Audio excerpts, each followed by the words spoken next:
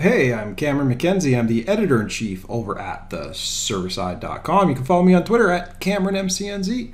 But for now, I wanted to talk to you about how you can delete a remote GitLab branch. In a previous tutorial, I showed you how to delete a GitLab branch from the admin GUI and push those changes to the client. In this tutorial, I'm going to show you how to actually delete the branch on the client and have that deleted branch reflected on the GitLab server. So let's start off by logging into the GitLab administrative console. Here we are. Got my GitLab Made Easy project, and I'm going to go and take a look at the repository and just take a look at all the different branches that I've got floating around here. There's that fun feature. Now in a previous tutorial, I deleted that by clicking on the white trash can. People say it's a red trash can. It's not. It's a white trash can on a red background. In this example, what I'm actually going to do is I'm going to delete this fun feature branch from the command line. So basically doing it from the client.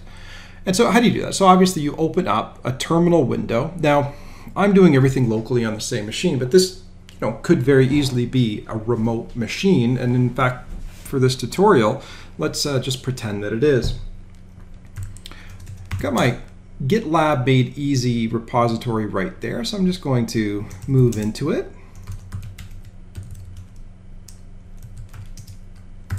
Take a look at the different files in there. See what branch I'm on. So I'm on the release branch. I'm going to just go to the master branch. I think a lot of people coming to this tutorial likely will be on the master branch, but there was no need to be on the master branch. However, I want to delete a branch, and the branch that I want to delete is this fun feature branch. And to delete that fun feature branch, I just got to make sure I'm not actually on that branch. And so I'm not on it, I'm on master. So let's go and delete it. So how do you do that? So you just issue this command, git branch -d for delete, and then the name of the branch.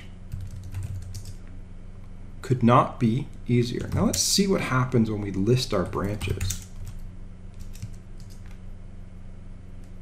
Well, fun feature is gone there from the list of branches, but look at this. It's not gone as a remote branch. Okay, so it's not good enough just to delete the branch. We've got an upstream registered branch here in our local Git environment. What we want to do is we actually want to delete that as well. And not only delete that, but that branch still exists here over on Git, or over on GitLab. So just because I've deleted fun feature on my client doesn't mean it gets pushed up to the server. So how do we do that? Well, we push it up to the server. So here's the command, git push origin --delete, and you use just -d, but may as well be verbose here. And then the name of the branch, right? That name of that remote branch right there is fun feature. So I'll issue that command. Root is the username. Password is the password.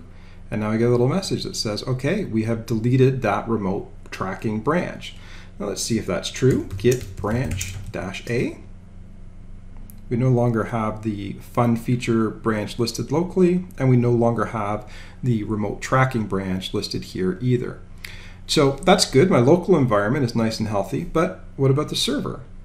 Look, it's not deleted from the server. I'm just joking. I got to do a refresh here. So I do a refresh, and there you go. That branch is now deleted on the server as well.